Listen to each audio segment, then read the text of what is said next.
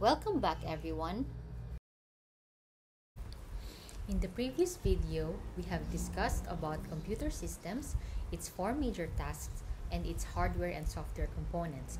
We have also emphasized at the end of the previous video that designing the hardware and developing the software are done separately by two groups of people.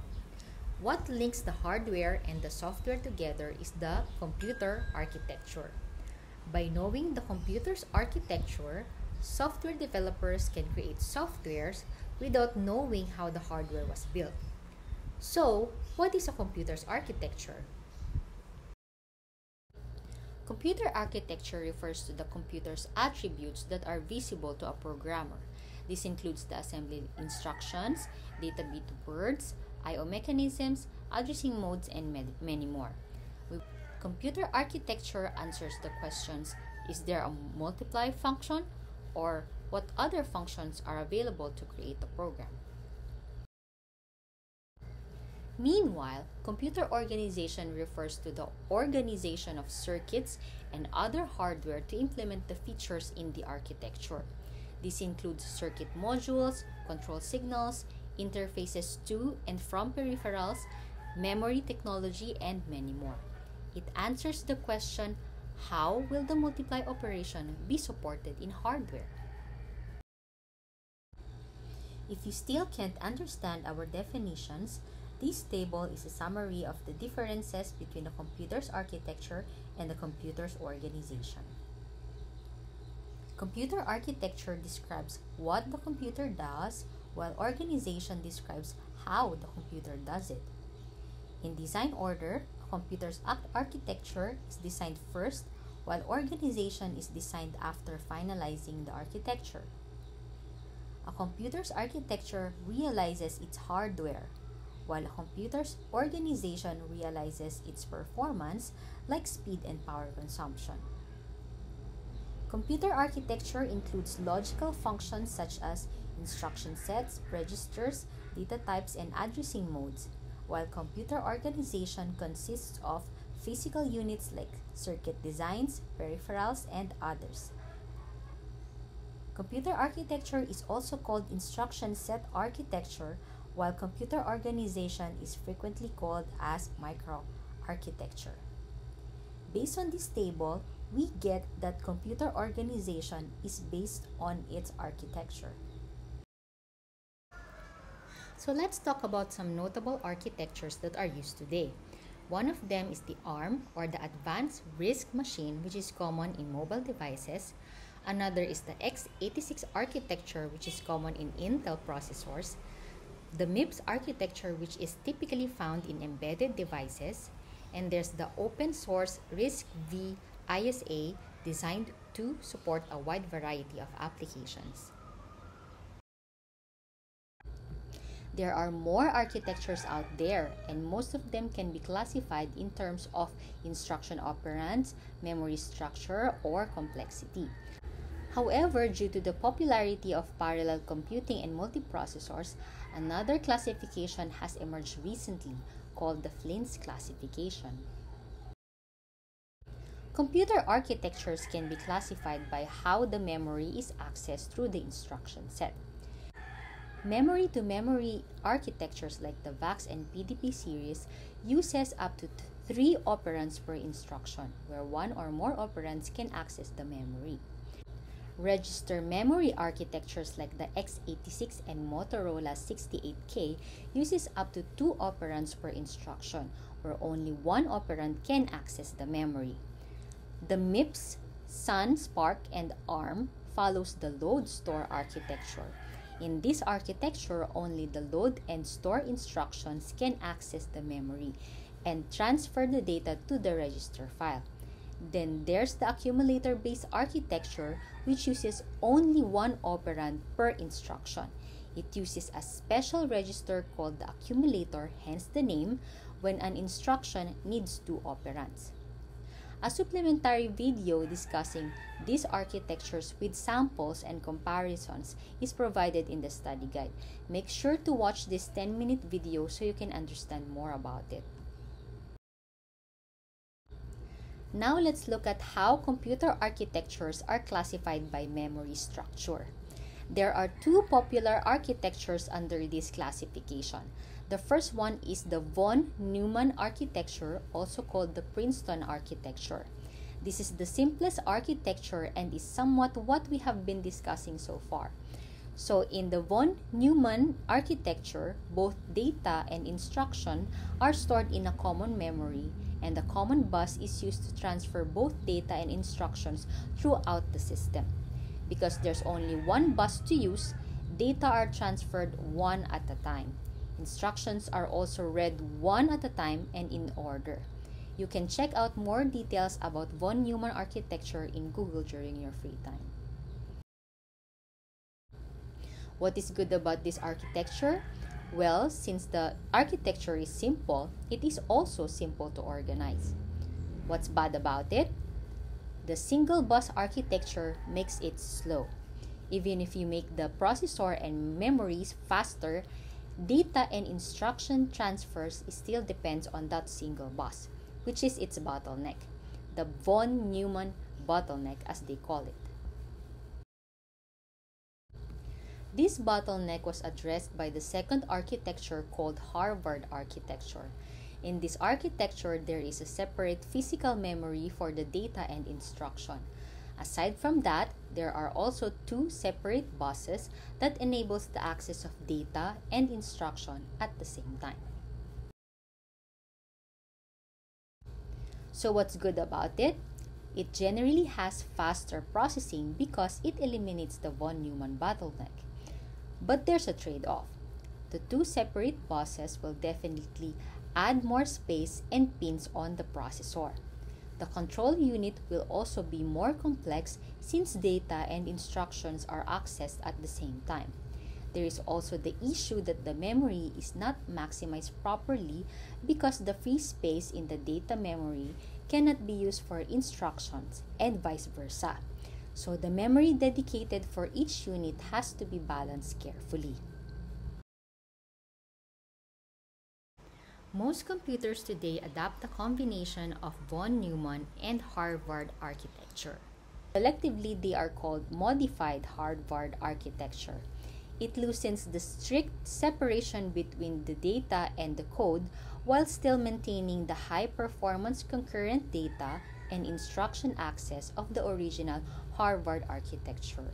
There are three main modifications of modified Harvard architecture. In the split cache architecture, there's a data cache and instruction cache, which looks similar to Harvard architecture, but the main memory still contains both the data and instruction, similar to von Neumann architecture. In the second modification called instruction memory as data architecture, data, particularly constants, can be stored in the instruction memory. The data in the instruction memory is accessed using a special set of instructions, while the data memory just contains data. The third modification, the data memory as instruction architecture, is like the reverse of the second, where instructions can be stored in the data memory. Another classification of architectures is based on its complexity. The two popular architectures here are the CISC and RISC architectures. The Complex Instruction Set Computers, or CISC, is a computer architecture that aims to make program size smaller using complex instruction set. The idea is to increase the overall speed of execution by requiring less memory cycles to execute the programs.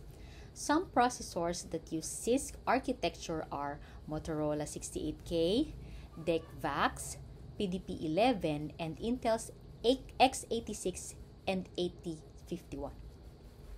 On the other hand, the Reduced Instruction Set Computers, or RISC, use simpler instructions to make the hardware design simpler. So MIPS, PowerPC, Atmel AVR, Microchip PIC, ARM, and RISC-V all use RISC architectures. To know more about CISC and RISC, let's do a comparison. CISC has a large number of instructions, usually hundreds of instructions, while RISC only has few instructions, typically about 100 or less. CISC program sizes are smaller, thus they require smaller RAMs, while RISC program sizes are larger and requires bigger RAMs. This is because it takes multiple RISC instructions to do a single CISC instruction. CISC has variable length instructions and are usually more than one word size, while RISC instructions all fit in one word. And since CISC uses complex instructions, its instruction decoding is also complex, while RISC has simple instruction decoding. CISC are usually used by memory-to-memory or register-to-memory architectures, while RISC is usually used by load-store architectures. And because of that, most of the CISC instructions require multiple clock cycles to complete, while most RISC instructions can be completed in one clock cycle. And lastly, in CISC, additional transistors are used for storing complex instructions, while in RISC, additional transistors are used for additional register file. The equation above is called the performance equation or CPU time, which computes the amount of time a program is executed. CISC and RISC architecture both aims to reduce this performance parameter. CISC targets to decrease the CPU time by decreasing the instructions per program while sacrificing the cycles per instruction. RISC, however, does the opposite by reducing the cycles per instruction while sacrificing instructions per program. You may wonder which one is better. Well, I think CISC is better for programmers while RISC is better for computer engineers. Anyway, many computers still remain in CISC, but as the complexity of high-level languages increases and as the cost of RAM decreases, many computers switch to RISC architecture. Because of the popularity of parallel computing and multiprocessor computers, another computer classification has emerged based on the number of instruction and data streams that can be processed simultaneously.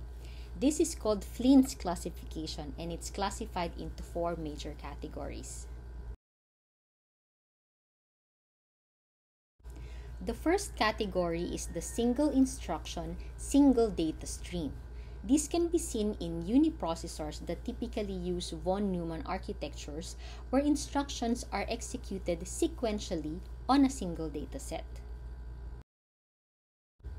The second category is the single instruction, multiple data stream.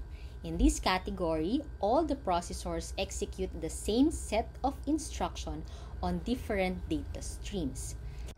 This architecture is used in scientific computing that involves parallel processing, like array computing and vector processing.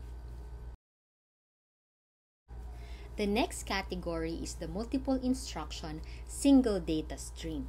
In this category, all processors execute multiple instructions on the same dataset. A few machines are built using this architecture, but they are not commercially available because they are only used for theoretical purposes.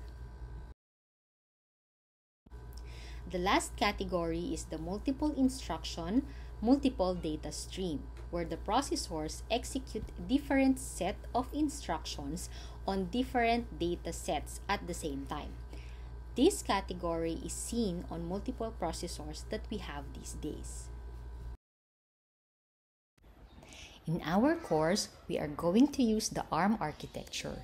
It's a load-store RISC architecture developed by Acorn Computers Limited and was heavily influenced by the Berkeley RISC-1 CPU. It has fixed-length 32-bit instructions and each is processed in one clock cycle. Older ARM processors are based on von Neumann architecture. However, they are currently moving to a split cache modified Harvard architecture to increase processing speed. ARM processors also use a technique called pipelining to more efficiently process instructions. We will talk more about ARM architecture next week and the next succeeding weeks. I hope you enjoyed this video and you were able to understand how organization is different from a computer's architecture. I also hope you understand the different classifications of computer architecture. On the next video, we are going to talk about embedded systems and the role of microcontrollers in designing embedded systems.